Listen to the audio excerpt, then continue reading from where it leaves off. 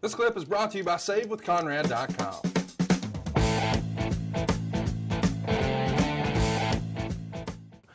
Out first is Chavo Guerrero pinning Rey Mysterio, 10 minutes, 59 seconds.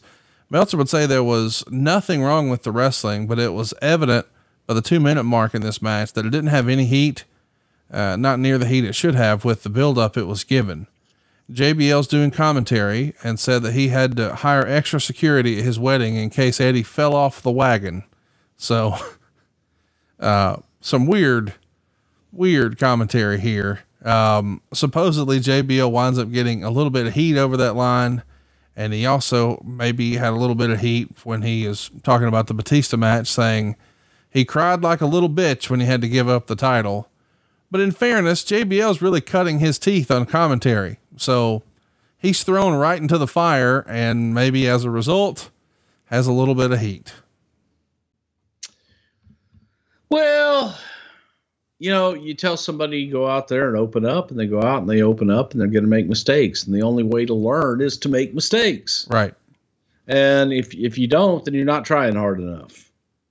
So could JBL have maybe not said some of the things? Sure. But then I don't know that you wouldn't have gotten JBL. The finish of the match sees Mysterio do a facebuster off the top rope with Guerrero and then hit the 619 and the Hurricane Rana over the top rope. Bless you. And at that point, Vicky Guerrero came out. Meltzer would say, to her credit, Vicky was animated as hell and came off as believably frantic for wanting the two to stop fighting, but it was way too obvious this isn't what the people wanted to see.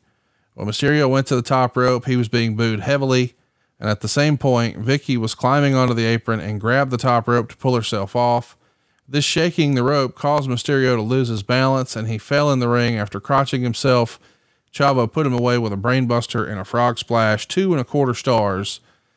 I got to tell you, I thought Vicky did a great job here, and I like the execution of this, where it feels like she's just trying to help herself up, but she accidentally cost Rey the match. Of course, the eventual Vicky heel turn is a few days later, but I think it's arguable this is Chavo's biggest win of his career at this point.